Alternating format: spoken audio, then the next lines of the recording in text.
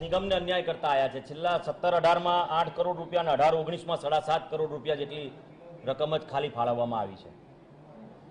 જે પ્રમાણે કુંવરજી બાવળિયા ભારતીય જનતા પાર્ટીમાં જોડાઈ અને સમાજને કંઈક આપવા માટે નીકળ્યા હતા, ત્યારે જે પ્રમાણેનું આ બજેટ થયું, 8 નિગમોની અંદર જે સુધારા વધારા કર્યા અને 35 થી 40% વસ્તી જ્યારે ઠાકોર કોળી સમાજ નિગમની હોય અને જો ખાલી માત્ર આટલા જ રૂપિયાની ફાળવણી કરવાની હોય તો આ સમાજોનું પણ સતત અન્યાય થઈ રહ્યું છે।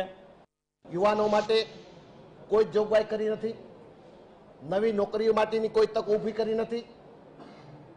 આઉટસોર્સથી યુવાનોને લૂંટવા માટેનો ધંધો કરનારી આ ભારતીય જનતા પાર્ટીની સરકાર